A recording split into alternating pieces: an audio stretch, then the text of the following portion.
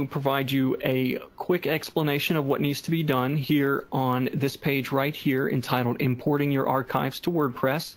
You'll find a link to this in the email we sent you. You're not responsible for actually pulling all of the content off of your site. What we're asking you to do is to provide this template here, which is all of this information all the way down through here. You just need to copy and paste this into either a text file or into an email for your provider so that they can then take all of the information and content that's on your old website and then export it so that we can then import it onto your new site.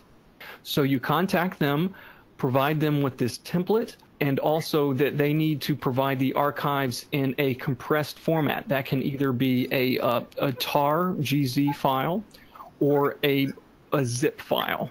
Once they send you those archive files, you're going to go back to the same server where you uploaded your PDF archives.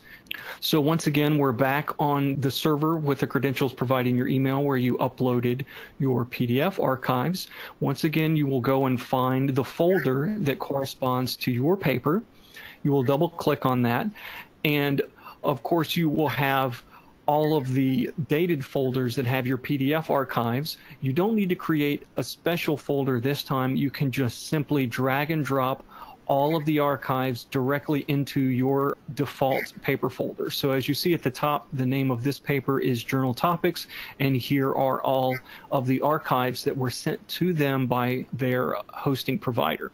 And once these are uploaded, our engineering department will take over and make sure these all get imported efficiently and correctly onto your new site.